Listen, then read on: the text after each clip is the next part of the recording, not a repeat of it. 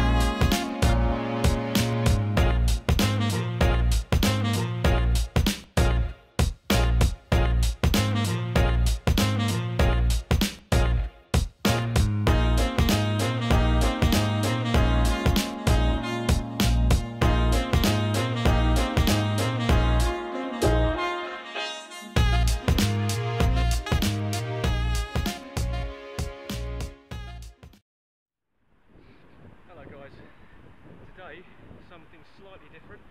As I mentioned on the intro on the way down, we're here at Camber Sands, we made it, and it's going out towards low tide now, so it's perfect conditions, a little bit blustery. I just thought I'd come here to test 2 things. I've got a new tripod, which we'll be using more in upcoming videos, and secondly, to see if a 25kg electric fat bike will sink or swim in this stuff. And this is softer than the stuff that I was in Dubai, so it's been a bit of a culture shock, but I've got the pressures down to about 3-4 psi, the lowest I've ever used on a fat bike, and it seems to be working now, although you are using the battery maybe at 75 to 100%.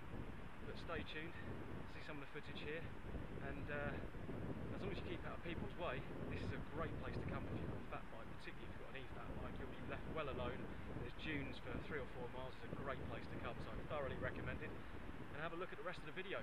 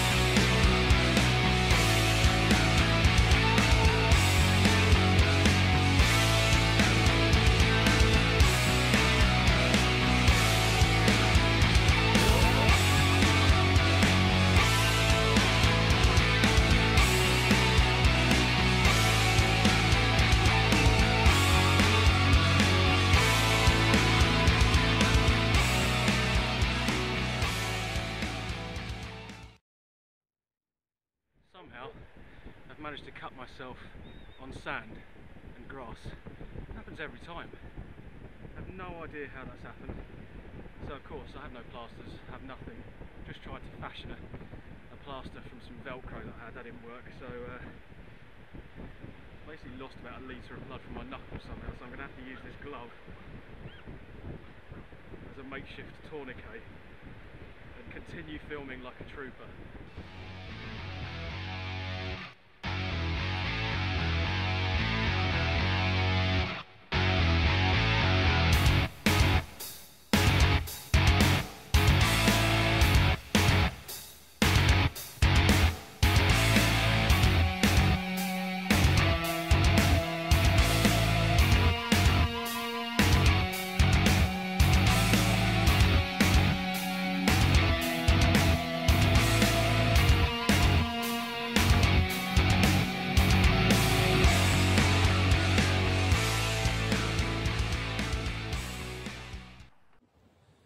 Little pano for you. This is Camber Golf Club, that's looking north. Pan around to the end of the dune system, and then at the distance over there where the sunset is dropping down rapidly, you could see the cliffs, the start of the cliffs from Hastings, which then ultimately go on towards Eastbourne and form the South Downs. And as you can see, beautiful sunset there. Beautiful bike here. We'll come back to that in a second. Then you've got probably a couple of miles worth of dunes going that way, maybe more. You may be able to see that monolith in the background, which is Dungeness B power station. Home to the only desert in England. It's actually shingle, but it's classified as a desert. And then these fantastic dunes, which have been hard work today. Don't let anybody tell you that an e-bike won't give you a workout, because I have to say I'm dying on my arse if I'm being honest.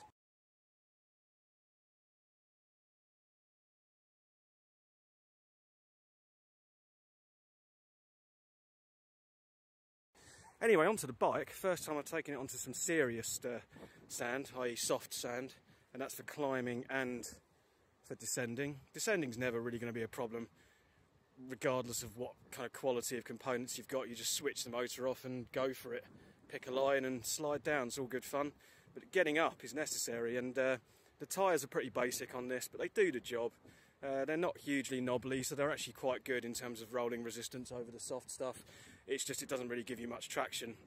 So you find yourself pumping the motor up to about 100%, and it's still a real struggle. So you just shift it down to somewhere in the middle of the cassette, give you a bit more traction. But that cassette has got to go. That's just the cheapo standard 7-speed that Shimano provide, that's kind of whacked onto all budget bikes. Front derailleur is going to stick to a single crank on the front, or cog I should say. Excuse my lack of diction and grammar because I'm knackered, but that will go. So basically an all new drivetrain. I'll probably stick the 9-speed on and the derailleur that goes with it from the Carrera, the Vulcan E-Spec, which is an Alivio system. Grip's great, motor performs well. Frame is a little bit small for me, it's probably a large, medium to large, so actually suits my girlfriend better. I'm 6 foot, you probably would suit someone about 5'10" or below, but it's good, it feels compact. I might actually go against my my cardinal rule and get a stem which is even longer than that. Usually I go for very short stem, wide bar combo to give you a bit more agile handling. I'll go with wider bars, these bars are way too short, something funky in colour, and I'll increase the size of the stem. Other than that, pretty much everything's going to stay the same. Brakes, really good. Worked out why there were cables going to the controller from the brake, and that just basically, as you can see here, shows you see that warning sign? Basically shows you that you're braking. Bit pointless when you're off-road, but it's quite a handy little feature.